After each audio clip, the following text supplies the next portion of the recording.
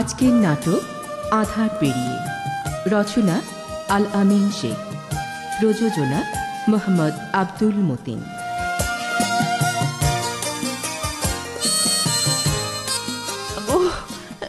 এমন লাগে কেন?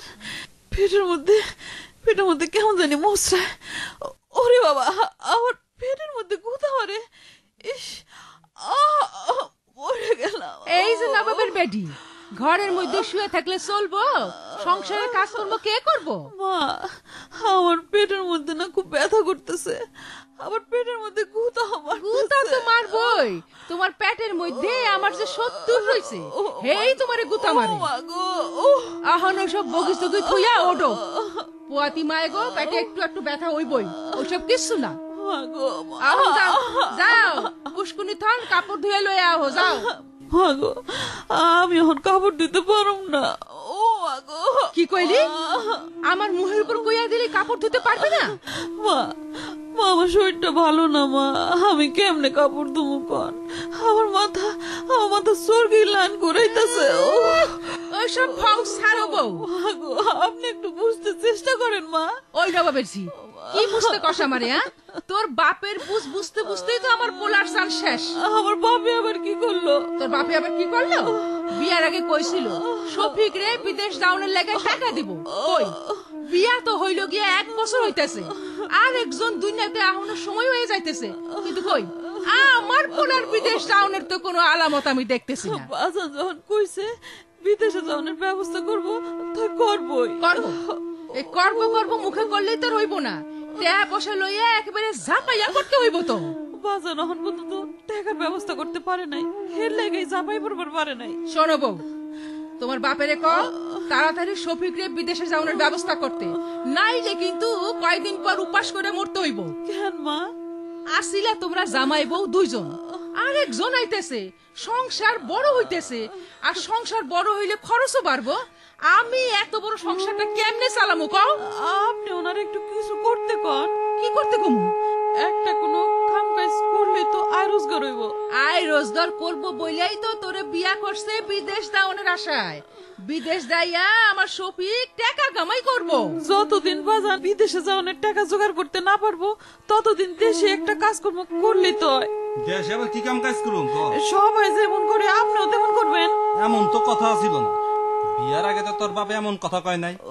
এমন ভাবে কথা কইলো মনে হইলো যেন 7 দিনের মধ্যে আমার মিডল ইস্ট পাঠাই দিব। 1টা বছর ধরে ঘরে বয়ে রয়েছি। বিদেশ পাঠাইবো তো দূরের কথা, পাসপোর্টটা পর্যন্ত করলো না। আগে বুঝতে পারলে তোর আমি বিয়াই করতাম না। বুঝবি কেমনে? ঠকবাজ গো, অত সহজে বুঝন যায় না। আমার পোলারে কিনে একটা ঠকবাজের মায়া আমি দেখেছি। আমার বাজার আপনি ঠকবাজ কইবেন না। ঠকবাজ করে তো কি কইবো? ভালো মানুষ কইবো। আমার বাজার তো ভালো মানুষই। ওরে আমার ভালো মানুষের জিরে, বাজানে বিয়ার সময় 3 ভরি স্বর্ণ দিছে, আপনার পোলারে সাজায় দিছে। কি তুই খোড়া দিতাছস? তোর আইসকে আমি ওরে আল্লাহ রে, আমি আসো তো আমারে বাইরে পালাইলো গো। আমারে বাঁচান। তার কোনো খবর নাই, ঘরে বয়ে রয়েছি।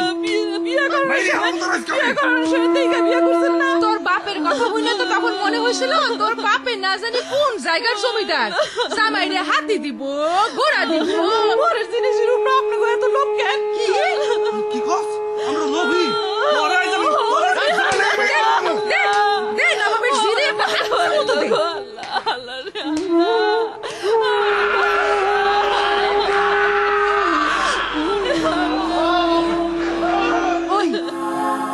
অশোক, থাম বাবা, বউ দেখি জবান বন্ধ করে দিল রে। আর ওটা কিছু না মা, ভং ধরছে ভং। আর কটা দিলে দেখবা সব ঠিক হয়ে যাইব। মাইরের উপরে কোনো ওষুধ নাই। না না না না না, আর মারিস না। পুয়াতি মাইয়া, তার উপর বয়স অল্প, শেষে মার খাইয়া মইরা গেলে ফেসাদে পড়বি। মরলেও ভালো হইব। যে বউয়ের বাপে যৌতুকের টাকা দিতে পারে না, অমন বউ না থাকানো ভালো। না রে বাপ, না, অমন কথা কইস না।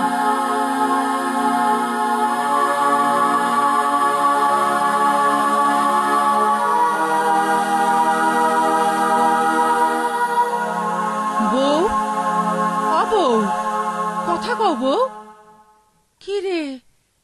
বউ তো লড়ে সরে না। থো তোমা, করা মাইর খাইছে তো হজম করতে সময় লাগতাছে। একটু পর দেখবে এমনিতে উইটটা খারাইব। না না, তুই এক চোখ পানি ল, বোর চোখে মুখে ছিটাইয়া দেই। কি কও মা, ওখান আবার এই বোর সেবা করন লাগবো নাকি?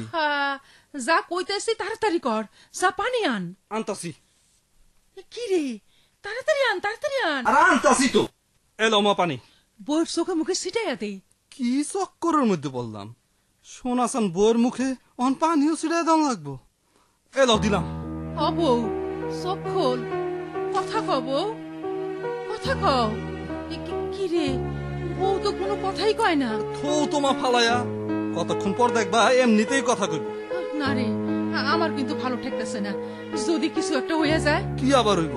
তুই এক কাম কর, কি? তোর শ্বশুরে খবর দে, হের মাইয়া হে আয়া লয়ে যাও, মরেতে মরুক, বাপের বেয়ে যায় মরুক।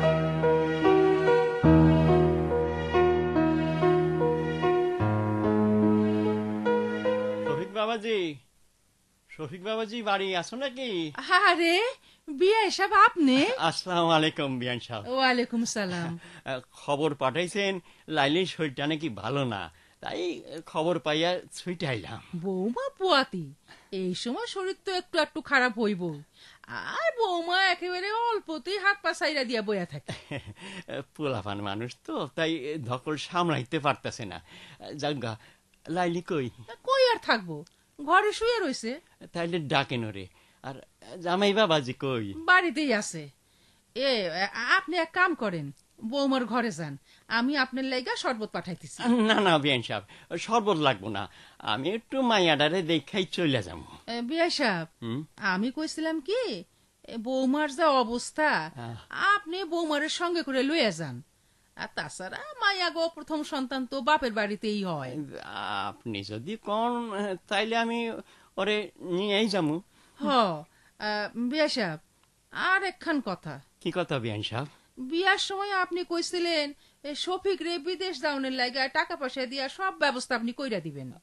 বিয়ান সাহেব, তা তো কইছিলাম, কিন্তু টাকা পয়সা ঠিক গুছাইয়া উঠতে পারতাছি না। আপনি তো টাকা পয়সা ঠিক গুছাইয়া উঠতে পারতেছেন না, আর এদিকে পোলাটা আমার বিদেশ যাওনের আশায় কোনো কাম কাজ না কইরা খালি ঘুইরা ঘুইরা বেড়াইতেছে।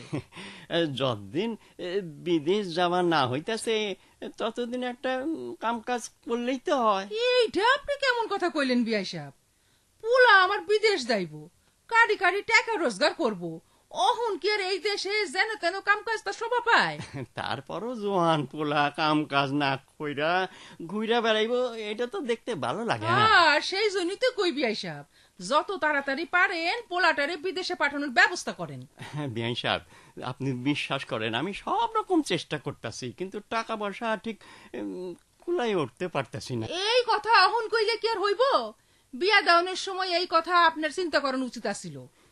আপনার কথা বিশ্বাস কইরা আপনার মায়ের আমি বউ করে ঘরে আনছি, নাইলে দুই না থেকে মায়ের অভাব পড়ছিল। বিয়ান সাহেব, আপনি রাগ করেন না, যত জলদি পারি আমি সব ব্যবস্থা করব।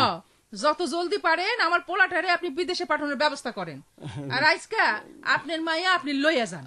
বিয়ান সাহেব, আপনি কি রাগ কইরা আমার মায়াডারে আমার লগে দিয়ে দিতে চাইতেছেন? না, রাগ করুক কেন, বউরে সোহাগ কইরা আপনার লগে আমি লইয়া যেতে কইতেছি।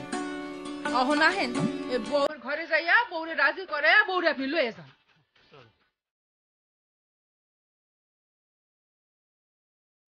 আহেন আহেন আহেন, ভিতরে আহেন। ওই যে দেখেন আপনার মাইয়া টান টান হইয়া শুয়ে রয়েছে, সংসারে যে কাম কাজ আছে সেই দিকে তার কোনো খেয়াল আছে? পোলাপান মানুষ, তারপর শরীরটা আবার খারাপ। পোলাপান মানুষ তাইলে বিয়া দাউনের কাম কি আছিল? ঘরে পুতুল বানায় সাজাইয়া থুইতেন। লাইলি, মা লাইলি।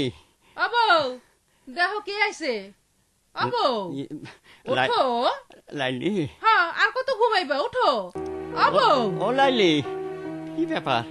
বিয়ান সাহেব, লাইলি দেখি কথা কয় না। কি জানি আপনার মায়া আবার কোন ঢং ধরছে। লাইলি, মা লাইলি। অভিয়াসা, বউমার দেখি দাঁত লাগা গেছে।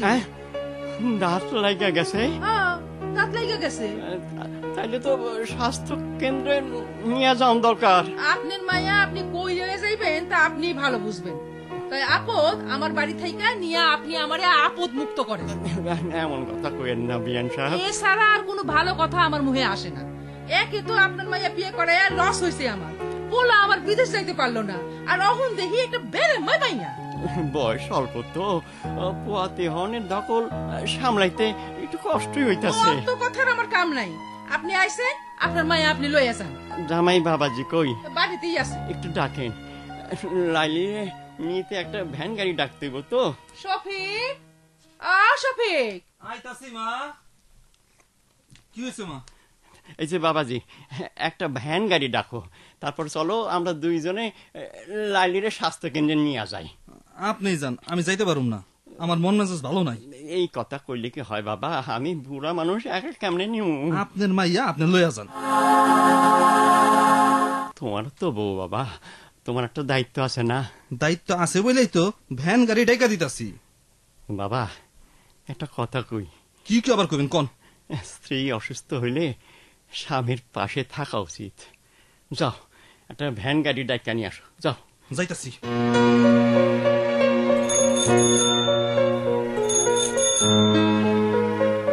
কেমন দেখলেন ডাক্তার আপা? দেখার আর সময় দিলেন কোথায়?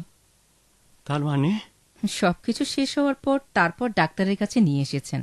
সবকিছু শেষ হওয়ার পর মানে? আচ্ছা, রোগীর অবস্থা হলো কেমন করে? কি অবস্থা? এই যে আপনি নিশ্চয়ই ওর স্বামী। জি ডাক্তার আপা। আপনার স্ত্রীর গর্ভে সন্তান রয়েছে। হ আপা। তা পেটে আঘাত পেল কেমন করে? কেমনে ব্যথা পাইছে তা আমরা কমু কেমনে? শুধু যে পেটে তা কিন্তু নয়, ওর সমস্ত শরীরে আঘাতের চিহ্ন রয়েছে। শরীরে আঘাতের চিহ্ন? সেটা আইব কই থেকে? নিশ্চয়ই মারধর করা হয়েছে। কোন কি আপনি? ঠিকই বলছি, আপনার মেয়েকে মারধর করে মেরে ফেলা হয়েছে। হ্যাঁ, লাইলি মরে গেছে। জি, লাইলি মারা গেছে। তাছাড়া আপনি কেমন বাবা? আমি কেমন বাবা মানে? আপনার মেয়ে লাইলিকে দেখে তো মনে হচ্ছে না আপনার মেয়ের বয়স 18 বছর পূর্ণ হয়েছে। লাইলির বয়স 18 বছর হইব কই থেকে? সামনের কার্তিক মাসে 17 বছরে পা দিব। আর এইটুকু বাচ্চা মেয়েকে আপনি বিয়ে দিয়ে দিলেন? ঘরে মাইয়া থাকলে যত তাড়াতাড়ি বিয়ে দেওয়া যায় ততই মঙ্গল। গলা থেকে কাটা নেমে যায়। ভুল বললেন চাচা। মেয়েরা কখনো গলার কাটা হয় না, মেয়েরা গলার হার হতে পারে। আপনি যদি তাকে হার হওয়ার সুযোগ করে দেন, আপনি যদি আপনার মেয়েকে বিয়ে না দিয়ে লেখাপড়া শিখাতেন, তাহলে আজ আর লাইলিকে অকালে প্রাণ দিতে হতো না। তুমি কি কও? ঠিকই বলছি। মেয়েদেরকে 18 বছর বয়সের আগে বিয়ে দেওয়া যাবে না, এটা আইন। আর এই আইন এই কারণে করা হয়েছে যে মেয়েদের শরীর 18 বছর বয়সের আগে বিয়ের জন্য উপযুক্ত হয় না। তাইলে মাইদারে আমি বিয়া দিয়ে ভুল করছি। হ্যাঁ, আর আমি যৌতুকের আশায় এই মাইয়া বিয়া করাইয়া ভুল করছি। যৌতুক তো আমি পাইলামই না। মধ্যেখান থেকে বউটা মইরা আমার পোলার গলায় সিল মাইরা দিয়া গেল যে তার একখান বিয়া হয়েছিল। হায় হায় রে শফিক, এই কি সর্বনাশ হইল রে। থামেন, এখানে কান্নাকাটি করবেন না। এখনো আপনাদের সর্বনাশের কিছুই হয়নি। কিছুই হয় নাই মানে? না, একটু পর পুলিশ আসবে। পুলিশ? হ্যাঁ, আপনারা মা ছেলে মিলে লাইলিকে নির্যাতন করে মেরে ফেলেছেন। আপনাদের বিরুদ্ধে নারী নির্যাতনের মামলা হবে। কোন কি? আমি কি বলবো? যা বলার আদালত বলবে। যৌতুকের লোভে মেয়েটিকে আপনারা মারতে মারতে একেবারে প্রাণে মেরে ফেললেন। আপা গো, আমি তো জানি মারতে চাই নাই। লাইলি মুখে মুখে তর্ক করছিল, তাই তোমার মেজাজটা বিগড়ে গেল, আর নিজের সামলাইতে পারলাম না। ব্যাস, লাইলিকে প্রাণে মেরে ফেলেছেন। লাইলি রে, আমি তোরে মাইরা ফেলাইলাম। আমি না বুঝা তোরে অল্প বয়সে বিয়া দিছি। আর কোন বাপ মা যেন তার মাইয়া গো 18 বছর বয়সের আগে বিয়ে না দেয়। তুই আমারে ক্ষমা করে দিস মা, ক্ষমা করে দিস।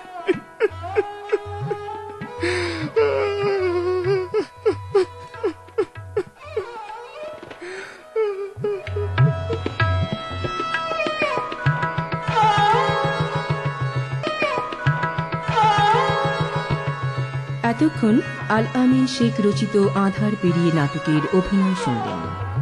বিভিন্ন চরিত্রে অভিনয় করেছেন বাবা নজমুল হুদা বাচ্চু, লাইলি নাজমা ফিরদৌস, ডাক্তার নাসরিন পাঠান, শফিক, আল-আমিন শেখ এবং শাশুড়ির চরিত্রে রূপদান করেছেন রুবি আফরোজ। শব্দগ্রহণে মোহাম্মদ কাইয়ুম হোসেন, সম্পাদনায় কে.এম. রফিক রহমান। আর নাটকটি প্রযোজনা করেছেন মোহাম্মদ আব্দুল মতিন।